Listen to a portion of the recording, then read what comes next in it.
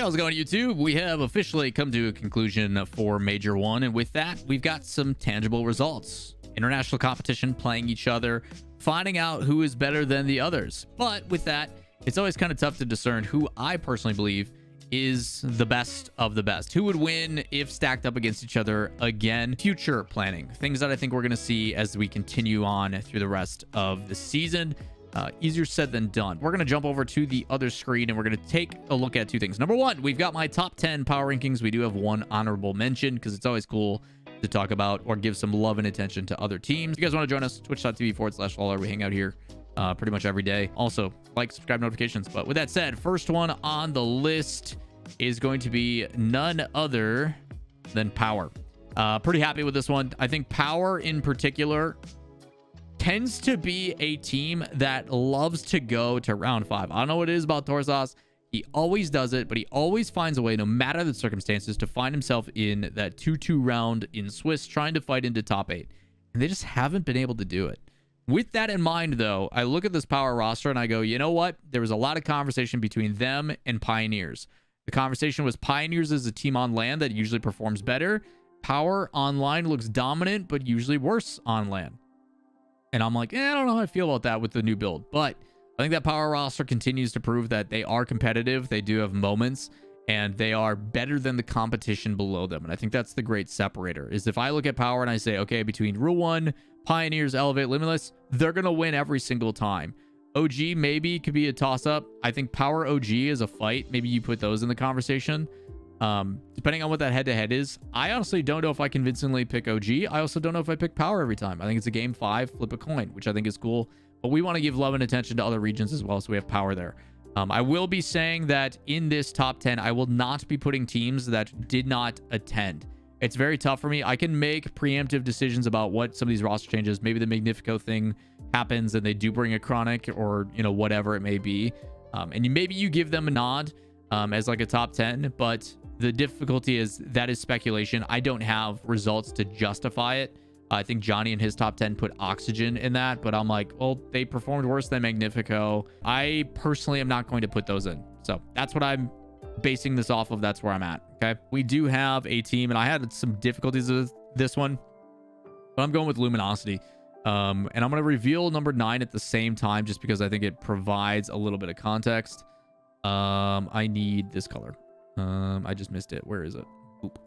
So I think between Luminosity and Complexity, I think the only reason I have Complexity is for 2 reasons. Number one, even though I said I don't want to speculate and stuff, I do think the Diaz edition, if it ends up becoming true, is going to be positive.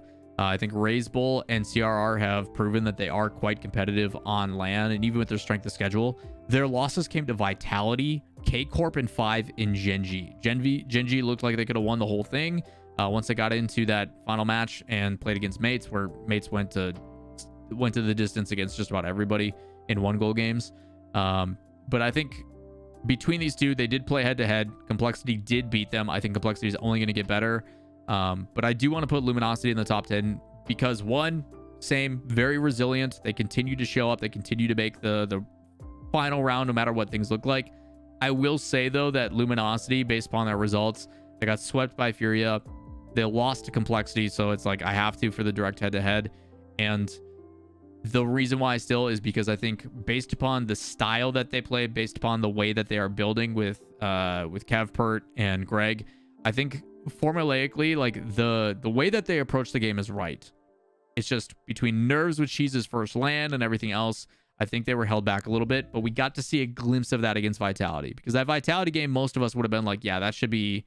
Vitality should clap the ever-living heck out of a team like LG, in my opinion. And we saw what Vitality was fully capable of when they played, I think, G2 in that semifinal match. But I do think that LG has some moments. I think they have some things there that they should be very happy about. And as they continue to get more comfortable on LAN as a team, you could see them potentially bump into that top 8. But it's a tough fight. It's a very tough fight. At number 8, though, I think this one was pretty clear cut, is going to be Furia. I think Furia, although they looked amazing in Swiss, you're talking a 1-goal difference or a 1-game difference, and all of a sudden they're not 3-0 and the number 1 offense statistically. That's why I hate some of the stats in Rocket League. Like, Yes, they're number one statistically because they are 3-0 and at an advantageous situation, putting up a bunch of shots to win. It's like it's a very small sample size of what creates that narrative. But I think if you're looking at in the head-to-heads, if you look at the top 8 round, I personally can't pick Furia confidently over any of the other teams. I think they'll be competitive. I think they may go the distance. I think they could go toe-to-toe.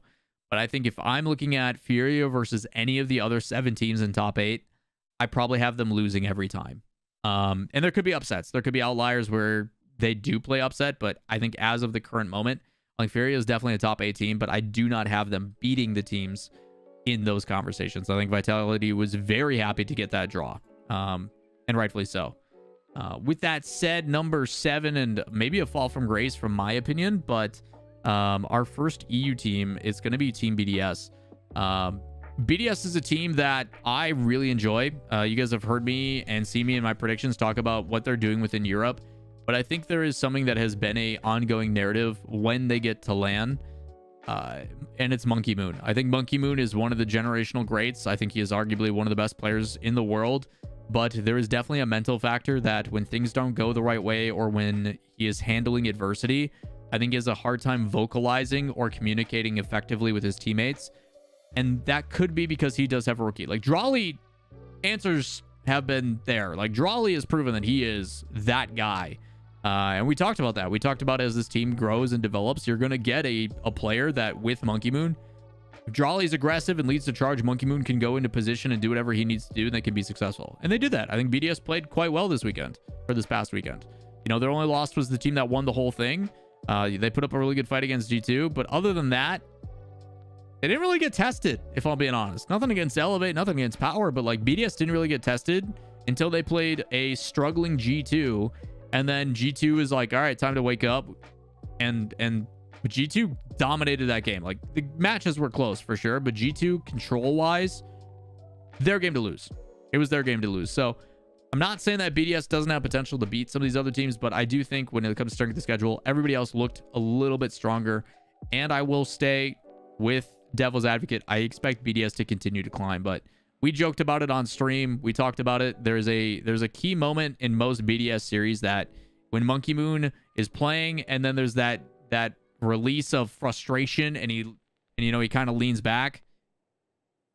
The mental's chalked. Expect them to lose the series, and he doesn't have someone like Rise to balance that out. It's why I appreciate Rise as much as I do, and why they were able to get further in the tournament is because there was that balancing act with it. That's why Rise and Vatira is so good together, in my opinion. But Monkey Moon's got to be that vocal leader. He's got to be, even when the times are frustrating, he's got to not be afraid. And he could be this. Again, I don't have a peel behind the curtain.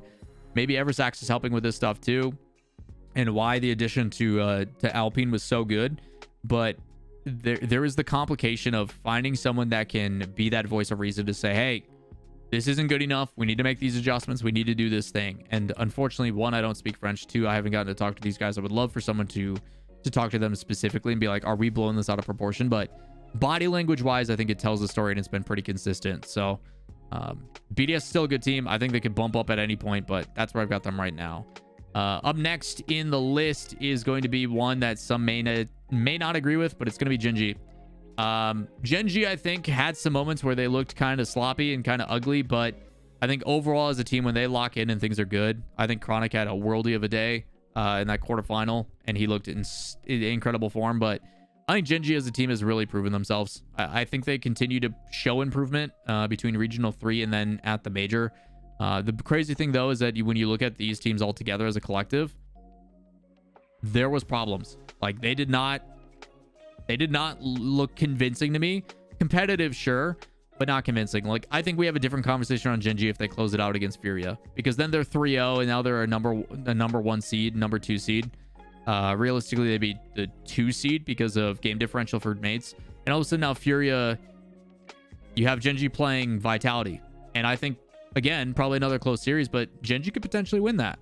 So I think it's complicated to really pick, and I think this area is really tough for me to give you a power ranking. But I think Gen.G, again, based upon the results and the evidence, based upon the things that they're putting together, they're a competitive team. They are resilient. They find ways to win when they need to. And while, yes, it wasn't the cleanest results, their losses coming to a team that finished second And then K-Corp, who I still think is the best team in the world, which a bit of a spoiler, but I think K-Corp as a team, they are very good. So I think you can talk about it and say, hey, they won the matches they needed to. They found a way in. So I got Gen G there. At number 5, we're going with Vitality. And I think Vitality, as of right now, former world champs, I don't think you take it away from them. I think they're a team that has been struggling to find their groove. And I've talked about this in previous weeks as well. I think Vitality is dealing with loss for the very first time. You know, when they brought in Zen, they didn't lose ever. It was Farah. Farah has won now 8 events in a row outside of this recent major. You know, his Supreme has ended, and you bring in a new coach that, as much as I love Ferry and has a ton of experience, has never coached before. Like, they're learning the ropes. They're learning how to lose, how to make adjustments. Because for those that don't know, like, the first time you lose in RLCS, it's different. You got to find ways to bounce back. You have to make adjustments, because when they came in, they're like, our player style is the best, and we're going to keep doing what we're doing, and it's working. Well, now we have to make adjustments. Now we have to read and make reactions to other teams. We have to find ways to improve. It's the first time they've had to do that. And that stuff doesn't happen overnight. So I think Vitality, as this exposure kind of happened and they started losing and stuff, they have made adjustments, and they proved that, yeah, they are of world class. When they have things rolling, they are still that team. I think G2 versus Vitality, probably one of the best series on LAN. I think this one could have went either way. And you see that in the game differentials and how many OTs there were. Like, it was a fight. You could have very well saw Vitality in the finals. So I think Vitality, I'm still not 100% convinced. I need a little bit more out of them, but Vitality on LAN is always a team that I'm going to be fearful of if this roster is what it is. And let's say what it is. The only reason that Vitality made it as far as they did in that game is because Zen was 1v2ing. There'd be times Zen would go for an air dribble and literally just muscle his way past the G2 defense. So with that in mind, I think Vitality as a team, still some polish that is needed, but competitive. Definitely competitive. And I think you could shift, again, any of these teams around a tiny bit, but it's not a one-horse race, and I'll clarify that at the very end. Outside of them, we go up next, and it's G2. And some people may think this one's a little bit too low, to which I say go hang out with T-Bates. G2 to me was not convincing in Swiss, and rightfully so. They went 3-2. I think G2 had some things they needed to figure out, and the difficulty is the conversations that have been had, which is we need to play how we practice, and on LAN that's not easy to do. I think G2 as a team, very talented. Daniel has proven that he is him, and with the right surroundings. But I think the reason why I give G2 the nod is true team effort. Daniel's defense and setup game was incredible. Beast mode ability to create opportunities off of ceiling and flip resets, probably one of the best in the world at it. Atomic shots were on point, except for in Swiss. There was games where they were 0 for 22. I think there was one game in particular where I think beast mode alone on his shots was like 0 for 13. It's not acceptable, but they still found ways to win. They're still competitive. They still went to the grand final. Like, G2 is a resilient team, and I've been using resiliency a lot as a kind of maybe a cope word or a filler word, but I think G2 as a team has shown that they can play at the pace. They can be aggressive. They can assert a play style. Because in a majority of G2 series, if you look at them, they are on the offensive front. They are controlling the game. It's just a matter of, is it going to hit the crossbar or is it going to go in the back of the net? But G2 is a team that very assertive. Still at times, I think when you go head-to-head, can they pull out another world-class performance? Can they do what they did to Vitality? Can they do what they did to BDS? I'm not exactly sold on it just yet, because I do think 9 out of 10 times I'm going to go EU, and maybe that's a little bit biased. I say that, but we're going across to Europe, but in a completely different way. And we're going with, which I think everybody has this one coming, we're going with Falcons. I think Falcons as a team, let's call it what it is. Their only loss came to the team that won the whole thing. And they beat K-Corp and Vitality, 2 teams that I consider very, very solid along the way. They then get into your top 8, and I think they lost to inexperience. To call it what it is, Falcons has the Twins and TRK, all very, very talented players, but they are still newly formed together. I don't think they've been challenged as much as we would like to see within MENA, because let's call it what it is. Like, MENA's a 2-3 team region. You've got this new up-and-coming team Rock. You've got Rule 1, and then yes, there's like Bravado and some other ones in there, but like Falcons hasn't really had to handle adversity all that much yet. They've been absolutely fucking dominant. Like, Falcons is a damn good team. And as they go up against these top rosters more frequently, then they will be able to make, and we talked about this on my stream earlier, being able to make notable changes, adjustments. Like, let's call it what it is. They drop 0 goals in the first 2 games against K-Corp. They call a timeout. And by the way, this was a last-second goal, okay? But they call that timeout, they lock in, and then they go 11 for 2 in goal differential. They threw that game. They threw that game. At the same time, KC continues to be as icy as it gets. They find ways to win. That's what makes them the best. But let's call it what it is. Falcons could have most definitely won that. And I think if Falcons, selfishly, if I think Falcons beats KC there, they probably beat Gentlemates and they go on to the grand finals. And then from there, who knows? But like, Falcons is good. And that level of confidence is the reason why I put them above G2 for now. We'll see how it goes. I think the real question is you could probably put this tied for 3rd.